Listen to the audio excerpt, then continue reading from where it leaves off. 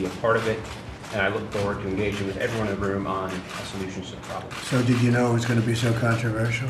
Yes, sir. I knew I was stepping into a pretty intense environment, but happy to lead the company and honored to offer solutions here to this problem. Thank you very much. Thank you.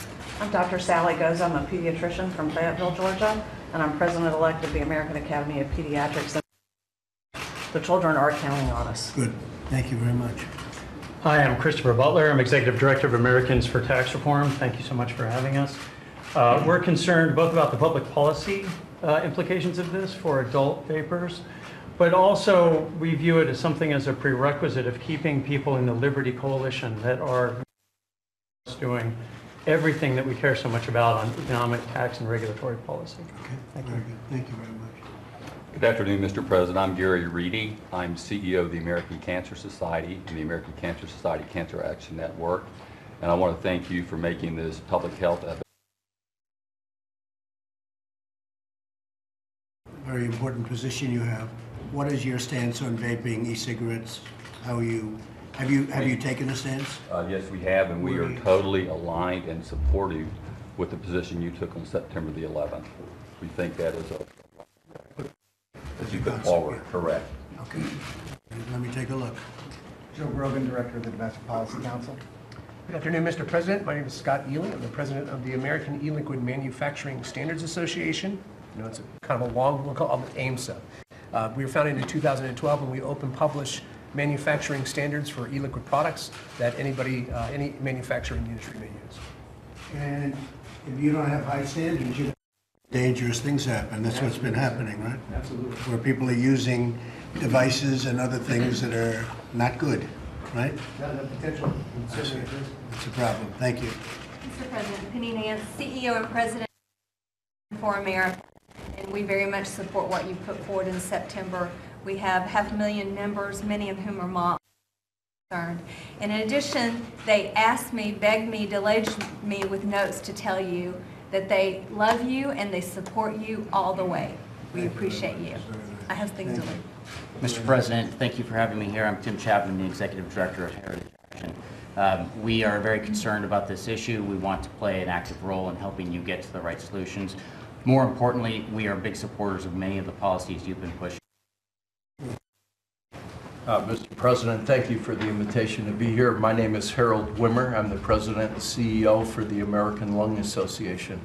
And on behalf of our organization, I want to thank you for your leadership in bringing this issue to the public light that it needed to be, and for you to also help us focus this on the kids and to really work on this regarding the addiction.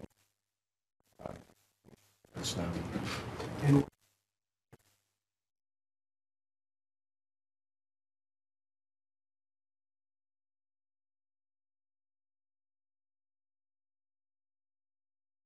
Much, Mr. President, for having me. I'm Mike Huffman, State Senator from Frederick and Carroll County. We're actually home to Camp David, so we'd love to have you. This is my Chief for Congressman Alex Mooney from West Virginia. So we're both fans of yours. Probably second only to my wife, who was one of your original supporters that came down. I will do. Kellyanne Conway, Counselor to the President. Mr. President, thank you very much for not shying away and looking the other way at an emerging public health crisis, and for the courage to invite people from both sides of the issue in the cabinet room to have this conversation. Thank you, Mr. President. thank you, Kellyanne. Mr. President, I'm Senator Mitt Romney. Myself and Senator Merkley have offered legislation that is very consistent with policy from September, which is to ban flavors so that we don't have kids getting hooked on nicotine products. We also insist that cartridges are tamper-proof, so kids can't add contaminants to the cartridges, but it's very consistent with your point of view. Thank you, Mitt. Well, this is a very big subject, and it's a very complex subject, probably a little bit less complex than some people think, but I'm here to listen, and I have very divergent views. Who would like to start? Maybe I'd ask Alex just start, give us a little bit of a background on where we are, what we're doing, what we're thinking about. Sure. Well, thank you, Mr. President. Thank you for your work and leadership on this issue. Your attention to it demonstrates your deep commitment to Americans' health, and in particular, the health and well-being of our youth. While e-cigarettes can potentially be an off-ramp for adults that are addicted to combustible tobacco, we can all agree that we can't allow them to become an on-ramp to nicotine addiction and combustible tobacco use for our kids. As the President said, we're here today to listen to you, individuals and organizations that represent many different aspects of this issue. The question of how to regulate e-cigarettes is highly complex, so it's vital to gather an array of perspectives to understand the best way to go about protecting America's youth. So thank you, Mr. President, for organizing this gathering today, and we all look forward to hearing from our guests. I do too, and I want to. How about you started? You had a pretty interesting point of view early on. Where do you stand? Well, I think that, we clearly in Kentucky have a problem with teen smoking, but I think that having access to vaping products is not necessarily the answer. And it goes beyond just the flavors, in my opinion.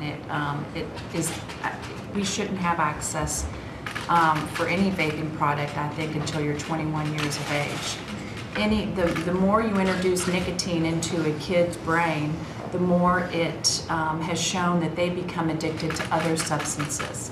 So the longer that we can keep nicotine out of the hands of kids, I think it's in everyone's best interest. Well,